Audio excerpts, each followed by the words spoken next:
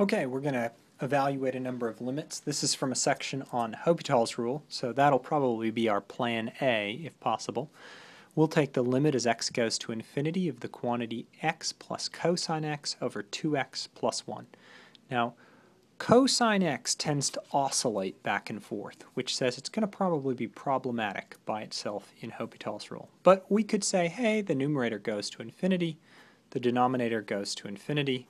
This is a candidate for Hopital's rule. If you ran Hopital's rule just to start with, you would get something on the order of, let's see, the limit as x goes to infinity of 1 minus sine x over 2.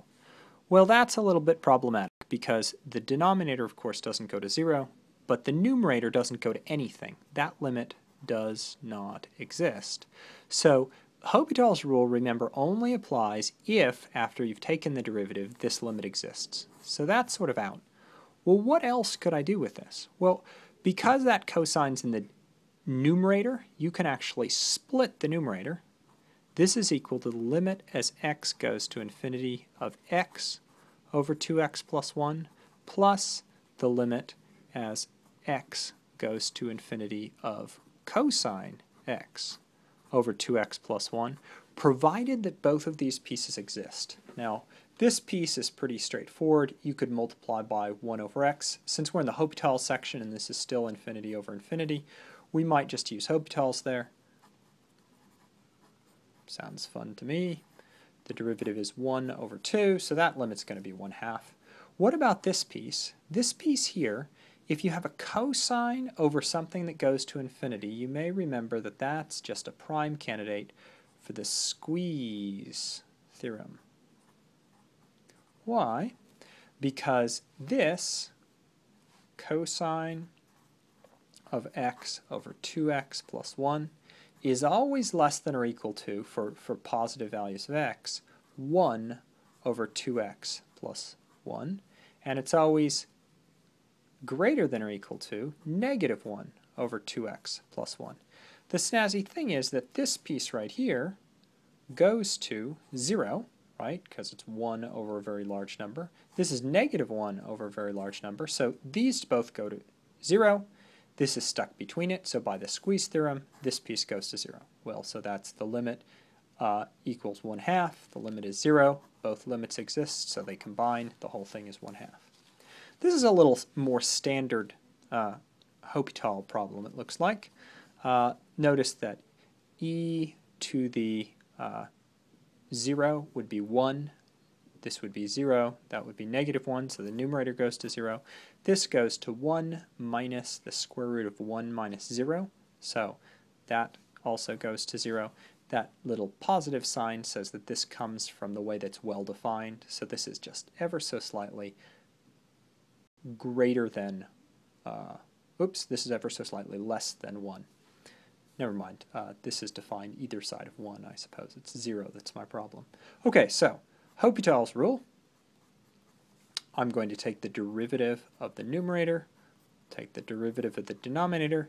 Here, my derivative, I have to use the chain rule, e to the x squared times the derivative of x squared, which is 2x, plus 1 over the derivative of the denominator. Derivative of this is 0, minus, this whole quantity to the 1/2, so we'll say 1/2 this thing to the negative 1/2, so 1 minus x squared to the negative 1/2. Using the chain rule, though, I have to take the derivative of the inside.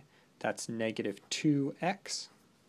Now I need to simplify. So Hopital's rule is sort of a dance of Hopital itself and algebra. So notice this is a negative power in the denominator, so that'll be a positive power in the numerator. We have a negative 1/2 and a negative 2. Those cancel. So algebraically, this simplifies to e to the x squared times 2x plus 1. What's that go to? Let's just check real fast. That's e to the 0, so that's about getting close to 1 times 2 times 0, so that's getting close to 0, plus 1. This whole thing's approaching 1. This has a negative 1/2. So in the numerator it would have a positive 1/2. So that piece is 1 minus 0, the square root of that. So this is getting really close to 1. So 1 times 1, the numerator is getting close to 1. The denominator, now this is moved, so we just have an x, is getting close to 0 from the positive direction. Now if the numerator is a positive number and the denominator is a very small number that's positive, this whole thing approaches infinity. That's a form that's valid for Hopital's rule, so the entire thing approaches infinity. Okay, so on to this problem where we have the limit as x goes to 1 of 1 over the natural log of x minus 1 over x minus 1. This is an indeterminate form, but notice this piece is going, depending on the side, to, actually not depending on the side, yes, so depending on the side to plus or minus infinity. This piece right here, depending on the side, is going to plus or minus infinity. Well, that's not a form I can apply Hopital's to. Here's where the algebra comes in. Let's get a common denominator. Common denominator that seems natural is natural log of x times 1 minus x. To get that as the denominator over here, I need a 1 minus x. To get that as the denominator over here, I need a natural log of x. So I multiplied this by multiplied this by 1 over 1 times a clever 1, which is x minus 1 over x minus 1, to get x minus 1 over that whole denominator. This I multiplied times natural log of x over natural log of x to get natural log of x over this entire denominator. Now you see what I have in my denominator is, let's see, that's going to 0, that's going to 0, so I have a 0 in the denominator. This is going to 1 minus 0, so that's 0 over 0. Now I'll apply Hopital's rule. So by the way, when you have a form like this, almost always what you do is you get a common denominator. Okay, taking the derivative of the numerator, I get 1 minus 1 over x. Taking the derivative of the denominator, I need to use the product rule. That's 1 over x times x minus 1 plus natural log of x. Now here's one of those places where it's going to be problematic unless I can make this a simple fraction instead of a compound fraction within a fraction. How do I get rid of these 1 over x's? Let's multiply by x over x. So this is just algebraic manipulation to simplify. This becomes x minus 1, because that x distributes. In the denominator, this times that becomes x minus 1, this and this cancel. Then I have to distribute it to this term, plus x times the natural log of x. Well, let's see what happened here. The numerator is still 0. The denominator is still 1 minus 1 plus 0. Okay, well, I think we're getting simpler, so let's apply Hopital's rule again. We can still do that because it's an indeterminate form. Let's see what we have now. The numerator is 1. That's the kind of derivative I like. This is 1 plus natural log of x, using the product rule, by the way, plus x times 1 over x. Okay, so what do we have here? A little more algebraic simplification. That's 1 over, let's see, 1 divided, it's x divided by x. This is just 1, so 1 plus 1, 2 plus the natural log of x. As x goes to 1, this thing goes to 0, and I have 1/2. Who'da thunk? There we go. Okay, one last limit problem here. The limit as x goes to infinity of 1 plus 1 over x to the x to the third. So this is an indeterminate form. This piece, right, gets really close as x goes to infinity to 1. This goes to infinity. So 1 to the infinity, depending on whether this gets to 1 faster or that goes to infinity, could be a variety of things. So, well, how do I deal with that? Well, when you have an exponent, you'll always want to apply e to the natural log of this whole beast. e to the natural log of 1 plus 1 over x to the x to the third. I'll write that lightly because the whole reason of applying natural log is you take this and put it in front. That's a property of the natural logarithm. We're not done yet, though, because I need this to be a fraction to apply Hopital's rule. Now, the limit of e to the something or other is e to the limit of that same something or other.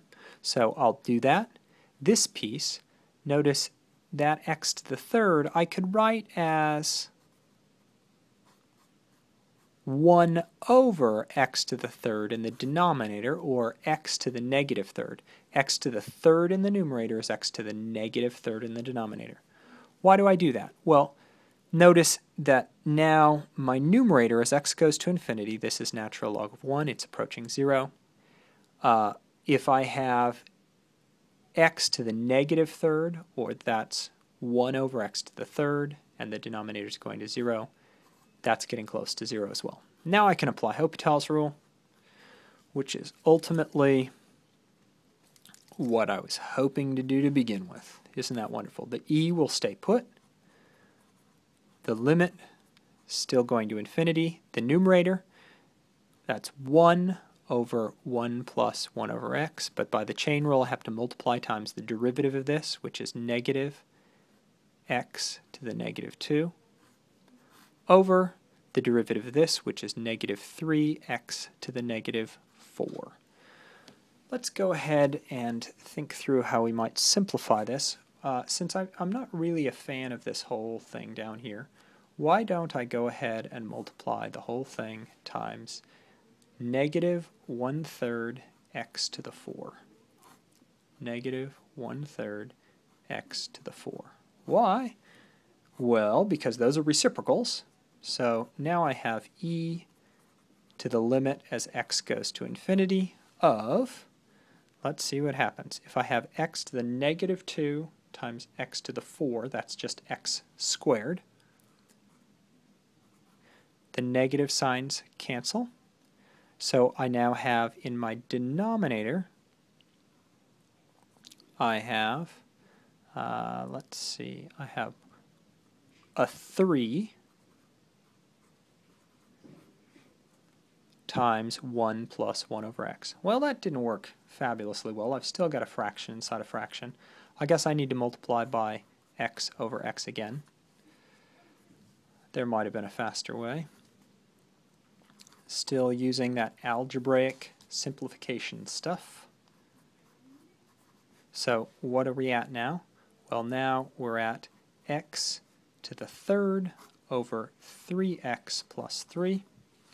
Now that still goes to infinity over infinity, so that's still an indeterminate form, but I can sort of see the writing on the wall now.